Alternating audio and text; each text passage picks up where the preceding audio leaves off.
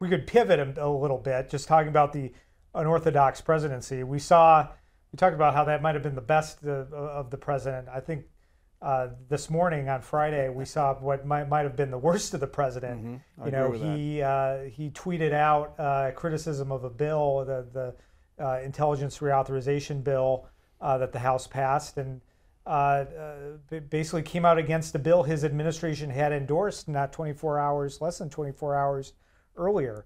What was your reaction to that, and what does that say about the president and his grasp of the policies he's promoting for him to do that?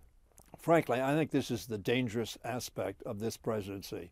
A very unfocused, unreliable in many respects leadership, which changes its views pretty much on a dime from time to time. In this case, the president sent down, or the administration sent down, a statement of administrative policy supporting the Intel recommended bill to revise Section 702 of the Foreign Intelligence Act.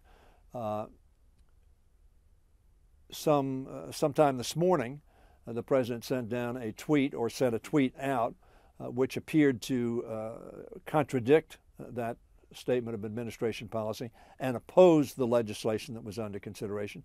And 2 hours later, the president then said, "Oh no, we'd be foolish not to support this bill." And he said, "Be smart, pass this bill."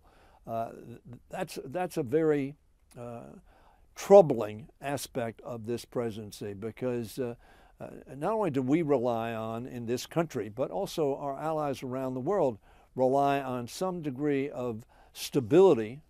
I say some degree, stability, period, in the administration, and stability of knowing where the administration is, what policies they're pursuing, and what advice they're giving. When you have that changing from hour to hour, it is not good for our country, it's not good for our allies, it's not good for international stability.